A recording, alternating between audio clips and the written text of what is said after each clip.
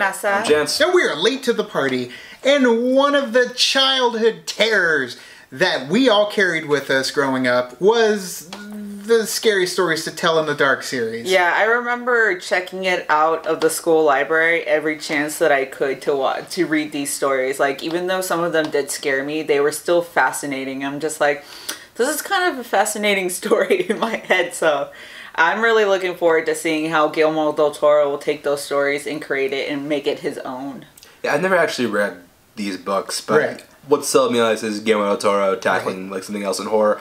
He's one of my favorite filmmakers working today. I think the dude's immensely talented. Sure. And especially like the horror field, like he really good with creature features, really good with like scary stuff. So can't wait to see what he's got to pull out here. So let's take a look. I know there's 3 15-second TV spots that they did, so we're going to watch them all back to back right now. From Guillermo del Toro. Academy Award winning. Oh no, it's the big toe! The what? Scary Stories. I hate this one. Rated. From Guillermo It's del Toro. scary. We're next. We're next.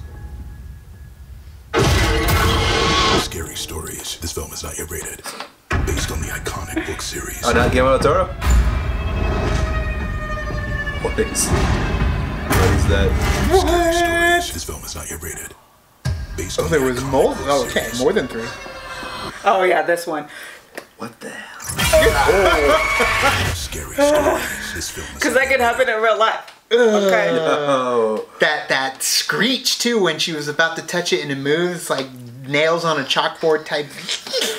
So Scary Stories to Tell in the Dark, one of the biggest things that I can recall about the series, the artwork. Yes, The yeah. artwork that went into each story, and it was usually, some of them were very short stories, but they would have like this artwork that I've just never seen before. It was frightening compared to those stories themselves. It was a fantastic supplement to the stories that were in these they were books. very unique too. Like the graphics and the illustrations that they used for these stories were very unique. Like the illustrations themselves were sometimes scarier than the actual story that they were associated with. So I'm excited to see which ones he does in this movie, and I hope that I'm not sure if he's gonna like combine all the books into this one movie, or if they're gonna see how well this does from the first book, and then maybe go on to more Scary Stories to Tell in the Dark, and then Right. if that does really well, maybe do Scary Stories 3. Right. So I don't know, we'll see. And maybe get like a Scary Story cinematic universe.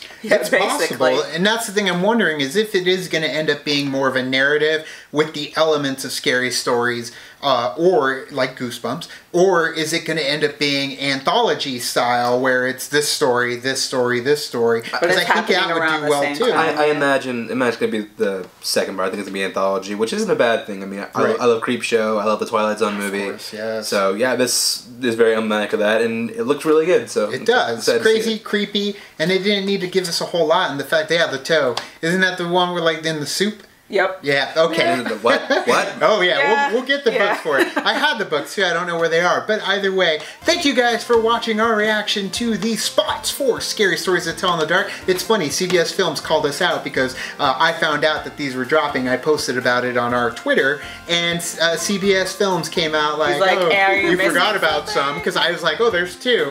And they're like, oh, excuse me, you forgot about some. There's not, just watch.